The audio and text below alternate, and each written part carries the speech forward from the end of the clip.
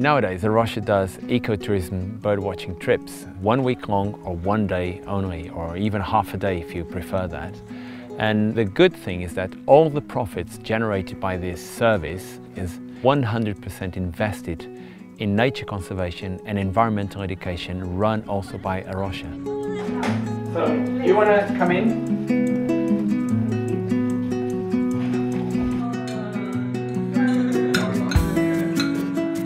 We've started the Birds tours, really for people who want to see birds, and that's it. The laid-back birding is for those who, besides doing some bird watching, they also want to have a little bit of a cultural experience. So they are taken to museums, they have a little bit of time for sightseeing, for shopping around. Rather than spending 8 to 12 hours out on the field, on average you could expect to spend 5 hours on the field. We arrange things so that people are picked up from the airport and then they are brought back to the center. But on the birds, within 2 hours after landing, they immediately go out bird watching. So the first day you go to the Tavira salt pans.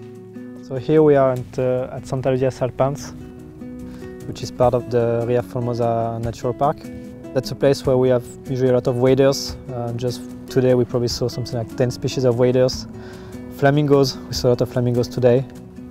We have one guide, Guillaume, he's French, he's a very good bird watcher. So that's the Sardinian warbler we hear now. And has been highly recommended by several people who have taken the trips, saying that he's the best guide they've ever had. And he knows the names in English, in French, in Portuguese, in Latin. It's amazing, it's just amazing. We do pretty much the whole of the Algarve coast in the most important bird stop areas.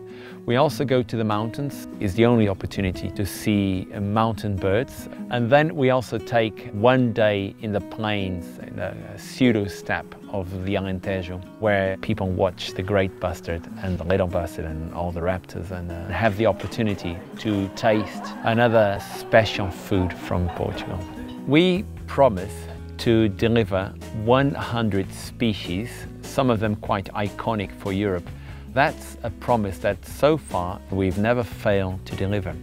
We have 2 types of accommodation. Some, of course, is in our center. We have 2 newly renovated rooms, but also we manage a villa up in the village. People can really expect to get to know a little bit more of Rocha, see science and conservation being done on site, but above all, to get to know the community, to enjoy great Portuguese cooking, and really to have good fun, good rest, and lots of interesting birds. We would love to have you with us.